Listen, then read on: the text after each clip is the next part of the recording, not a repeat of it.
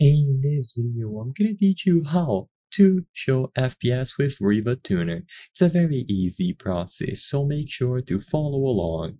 You can easily display your FPS and other information about your system while gaming in a very concise overlay. So to enable this, you actually need to go into MSI Afterburner. So even though Rivatuner will be downloaded alongside MSI Afterburner, you won't do the FPS overlay inside of Rivatuner. You will do it on Afterburner instead. So open Afterburner, and in here, go over to the settings of the app. So choose settings at the left side of the screen.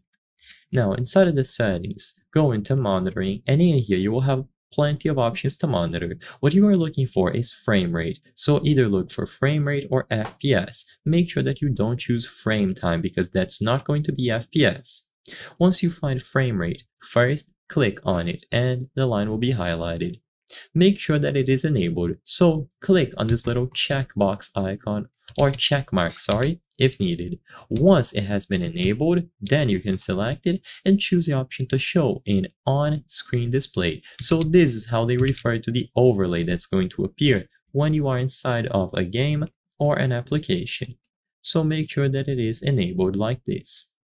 With frame rate enabled with the check mark next to it and showing on the on-screen display, you are basically good to go. You can change it between text and graph, so if you prefer to see a visualization, you can change it to a graph, or you can change it to text and graph, whatever you want. Most people just set it to text because it is nicer to see the numbers.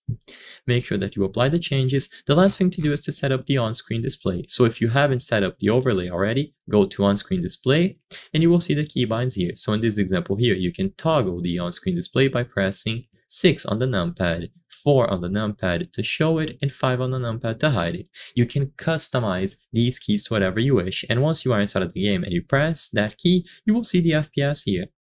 So it is going to be displayed.